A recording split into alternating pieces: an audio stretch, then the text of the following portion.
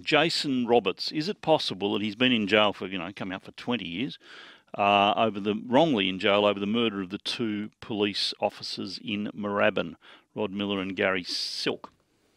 Ron Iddles, extremely well-respected former police officer, former detective, suggests that Roberts wasn't there, but it was referred through various people to the Attorney General, Martin Pakula, who decided not to take it any further. Mr Pakula, good morning. Good morning, Neil. Why? Well, because based on the totality of the material before me, I didn't think it warranted being referred to the Court of Appeal. Now, you've got to remember in this context that Mr Roberts was convicted by a jury at trial. He appealed to the Court of Appeal and lost. He then appealed to the High Court and he was not granted further leave to appeal. So this matter and his defence was considered by 6 appeal court justices. And many years later, he then lodges a petition seeking a fourth go.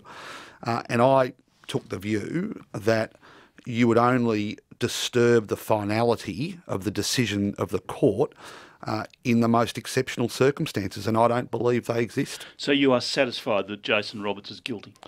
Well, I'm satisfied that Jason Roberts has been the beneficiary of due process at the Supreme Court, the Court of Appeal and the High Court, and that's the decision that they've made. Well, yeah, but if you had any belief within your own mind that he could be innocent, surely you would have done something. You must believe he's guilty. Well, I would have, you would only, and attorneys get petitions of mercy constantly, all the time, and there is a good reason, including the need for victims of crime and their families to have finality, that people don't normally get a second or third bite of the cherry after they've been to the Court of Appeal.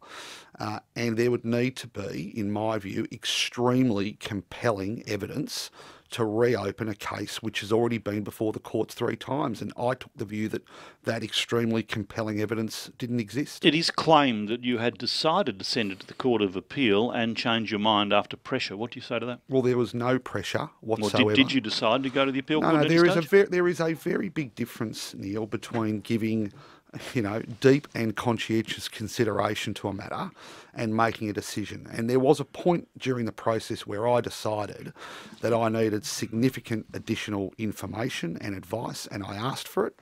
And it took quite a while for that additional advice and information to come to me from various sources. I'm not going to go into all of it, but it's been reported in the press that there was submissions from Victoria Police and additional advice from my department, and I considered all of that, the advice that I had before me, both including Mr. Riddle's report, but I had to consider the totality of the material before me, and when I considered that, the decision I made was that it didn't warrant being referred to the Court of Appeal. But the suggestion that any pressure came from anybody is just completely false. There wasn't any.